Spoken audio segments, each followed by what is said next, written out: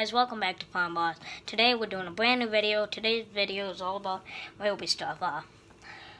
I've been having a lot of Ryobi on the channel this year. My dad and I like to collect Ryobi stuff, so there's a lot of Ryobi stuff that we have. I did my Ryobi Mania video. That's everything I got. There's a few, I think there's like about a month ago now, so it's, I've been getting additions. Anyways, I picked this up as a bear tool. It's a 3-speed hex impact. Here's the where you put in your bit, Phillips bit, anything like that. Tri-beam LED. Got the reverse, forward, and then there's a lock. This thing has 3,400 RPM, IPM. I'm sorry about that, IPM. 3-speed selector right on the back here. There's two. There's three. I'm sorry, 3. And then there's 2. And then there's 1. So quite nice for that stuff. For 3-speed, magnet bit holder down here. Down here, there's a bit holder right there. That's to put your screws in or whatever. That's okay. I don't find it the best, but it's whatever. It does come with a belt clip that you can put on. I don't generally use that because I find it gets in the way more than anything. So yeah, quite nice. I'm gonna bring in my old one that was in the Ryobi Mania video. This is what it looks like. There's quite a difference, as you guys can see. It's a lot more beat up, obviously, but had that for a few years. They changed this a little bit. This is more like a rigid, like a liney one, as you can see. And now the new one's more of a grippy kind of one right here. It's like bumps on it, so I guess it's easier to grab. The metal casing here is definitely smaller. You guys can see it's definitely, this one's pretty long, this one's pretty short. So it is, let's see here, it's not much shorter. I got the backs lined up. Actually, yeah, it's definitely not any shorter. It's exactly the same, actually. Height about the same. Front of it looks a little different, as you guys can see. This is the old one right here.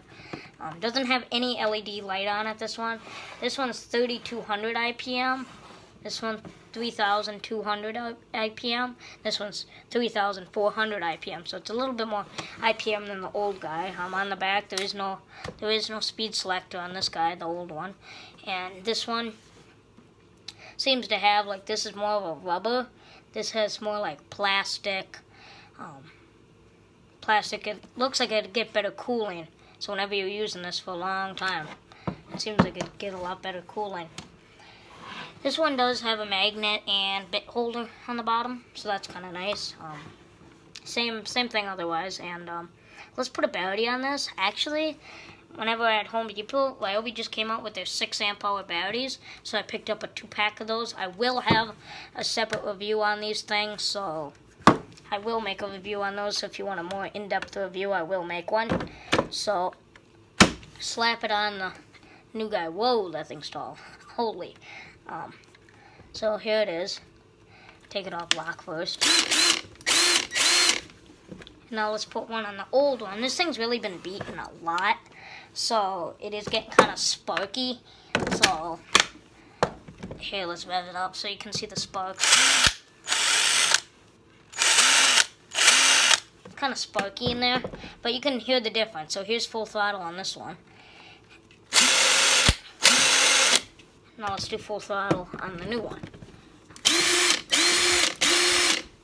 And let's do the speed selector. So this is 3. Here's 2. Here's 1.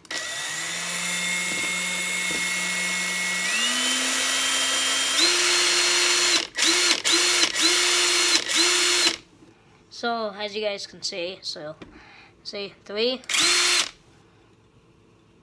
2, and 1.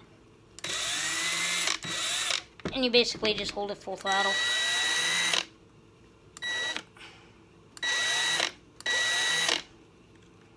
2,